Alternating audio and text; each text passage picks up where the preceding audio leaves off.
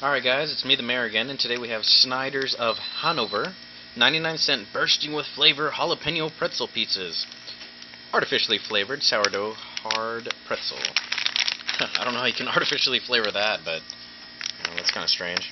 Calories 140, fat calories 45. All sorts of crazy ingredients in here, of course. Monosodium glutamate, my favorite.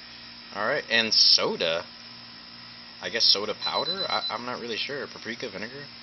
Let's try this. Alright. Upon opening the bag, I smelled it, of course, as usual, and it's really strong jalapeno smell. I mean, like, really strong. And the bag is about this full. About half full. It's not too bad. I've seen worse.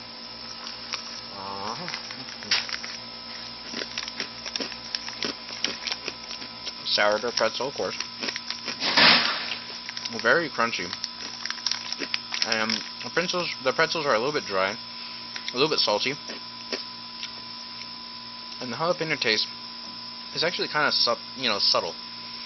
It smells like worse, or it smells stronger than what it tastes, not worse. Second try. Yep.